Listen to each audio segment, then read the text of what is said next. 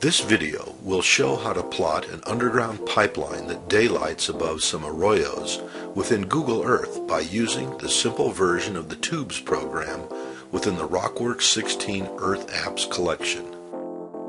Start by launching RockWorks and creating a new datasheet. Right-click on the title row within the datasheet editor. This will cause the program to display the column settings menu. Set the column names to X1, Y1, Z1, X2, Y2, Z2, and comments. Set the X and Y column units to whatever coordinate system that you're using.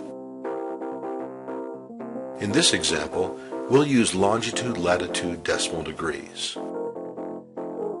Set the Z column units to feet or meters. In this example, we'll use feet.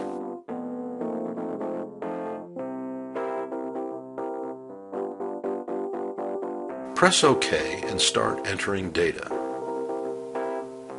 In this example, we'll start with one horizontal long tube that defines a pipeline. The remaining tubes represent vertical support pillars where the pipeline crosses 4 valleys. Now select the Lines, Tubes, Simple menu option. Select the columns that contain the XYZ endpoint data. Then set the tube color and radius in meters. Be sure to set the altitude mode to absolute so that the vertical tubes will be plotted correctly.